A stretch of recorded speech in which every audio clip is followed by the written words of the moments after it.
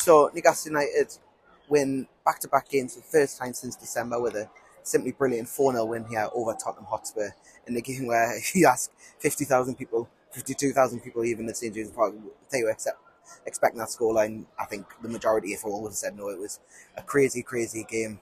The first 20 minutes, to be fair, was very open. Both sides do like to attack. Tottenham play a very good brand of football. Newcastle United very aggressive, very front foot here at St James's Park, and it was a very, very tight start. I wouldn't say tight, actually, it was quite open, sorry, but it was very even start. I think both teams were on the front foot without really testing the keeper. It was weird, both teams had lots of promising attacks without really testing, but Newcastle United got the breakthrough through Alexander Isak. That was his sixth game in a row, the sixth goal in a row he scored at St James's Park. Anthony Gordon does brilliantly to win the ball, feeds Isak. Isak makes no mistake, just takes it inside, puts Van der Ven on his backside and fires past Vicario, and it's 1-0 at that point. And you think, right, can Newcastle, we've seen them go 1-0 up many times here at St James, but they've never really been able to hold on. But can they do it? Can they hold on? And within 2 minutes, that was that was put to bed when Anthony Gordon then scored a second. Again, Newcastle United press high. They win the ball back on the left. Gordon gets found in the middle. Gordon pretty much is similar move to Isak.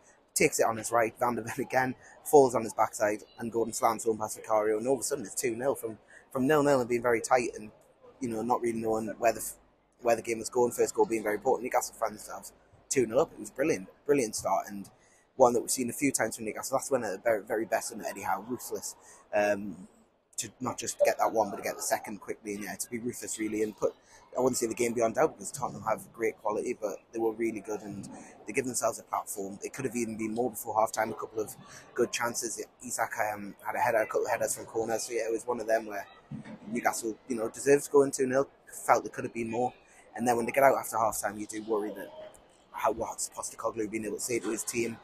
Eddie Howe's very little from the bench, and we all know how tired some of their players are being. Can they react?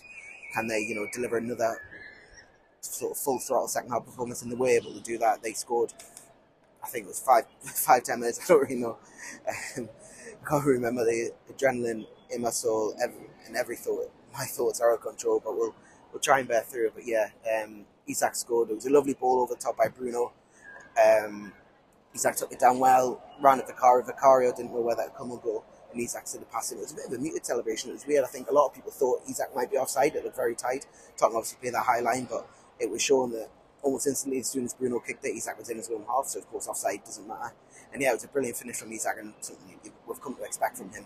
And they had 2 goals from him. Newcastle 3-0 up, and that's really game. If they did brilliantly, and before the hour mark, they're 3-0 up, and that was it. I think Eddie Howe and the team then sort of took the foot off the gas a little bit, stopped pressing as high up, and they just sort of defended a little bit more, took the sting out of the game really. That's what they needed to do. Tottenham had more of the ball, had a couple of chances. Dubravka made a couple of saves, but nothing that you wouldn't expect them to make. And yeah, I think Newcastle really frustrated their visitors. Son Heung-min was taken off 3-0. James Maddison was taken off near the end of the game. So all these big players, all these ones that headed into the game thought they could cause Newcastle problems, didn't really have anything, no chances, and they were taken off and didn't end on the field. And then Newcastle finished it off in style. Fabian Schar got on the end of an Anthony Gordon corner, and Gordon was on set pieces, and he put in some really good deliveries, to be fair. And this one, he hung up high at the back stick, and that Fabian Schar ran onto it, bullet header back across the keeper into the far post, and yeah, to give Vicario no chance. Newcastle 4-0, and that was the story again. It was a brilliant performance, brilliant win for Newcastle, especially coming into the game, not knowing what team you could put out, what squad really, with worries to Lewis Hall, Joe Willock, with all the other injury problems. But it was good to see Newcastle really put any of them issues to bed and really give them a platform to build on for now. They've now taken 10 points from the last 4 games. It's a brilliant return. They ended the day in 6th, actually. Started the day in 8th, ended the day in 6th. Tottenham started the day in 4th, ended the day in 5th. So from having sort of 4 places between them, they now end up with just 1 at the end of the game. But yeah, fantastic performance from Eddie outside, one that you'd no doubt be delighted with, and one that be very interesting to see what he says after the game. And obviously I'm going to try and speak to some players here at the end of the game, see what they say. But yeah, it was a fantastic day out for Newcastle, fantastic for 52,000 supporters, yeah, and another brilliant win over Tottenham Hotspur. So yeah, Newcastle 84, Tottenham Hotspur 0.